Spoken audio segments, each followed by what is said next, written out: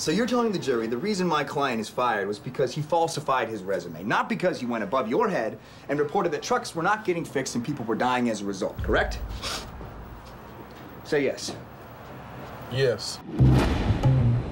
It's a simple question, and I remind you, sir, that you're under oath. That may be what it looks like. No further questions, Your Honor. After my accident, my friend Jeffrey invented this. I don't want you to show this product to my nurses because they'll want it, and they can't have it. We do not have the resources to take this thing all the way. It could break us. He's a pretty heavy user. Do yourselves a favor, cut your losses now. You guys got no case. I'll see you in court. I'm looking forward to it. I have Senator O'Reilly calling from Washington, D.C. Under your nose. I'll get myself cleaned up. They're talking to senators now. You need to hurry, or it's not going to be good for any of us.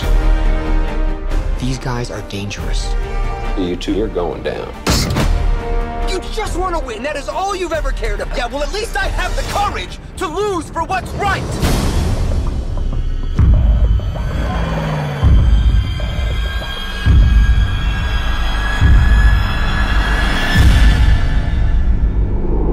Sometimes the brightest light comes from the darkest places.